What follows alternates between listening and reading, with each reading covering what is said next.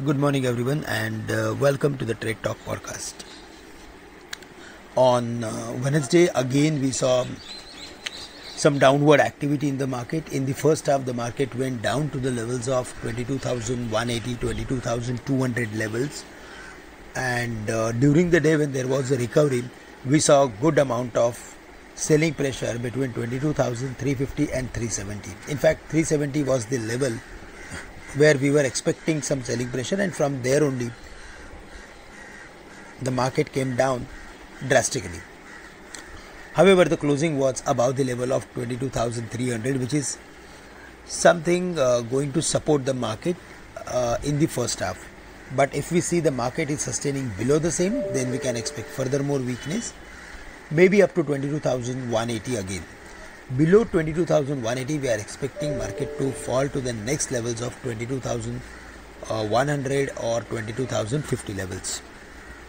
There the market is having support, and we should look for taking some contra bets close to 22,000 levels with a stop loss at 21,900.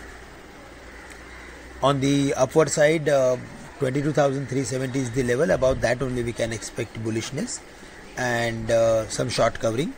FIs are consistently selling in the market, and they are increasing their short on a day-to-day basis.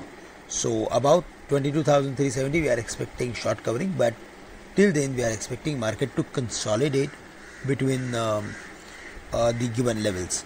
For the Bank Nifty, there also 47,700, 47,800 going to act as major support. Below 47,700, the Bank Nifty can fall to the levels of 47,400 or 300 levels. On the higher side, 48,200, 48,400 will be next important resistance levels for the Bank Nifty. Again, 47,700 is the level where we should look for taking some contra bets with a medium term view. And from other sectors and indices, I think again all these metals and mining stocks are now very close to their important support levels, and they can reverse and show some reversal patterns.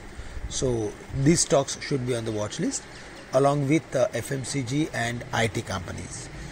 That's all from my side. With this, I am ending today's call. Thank you.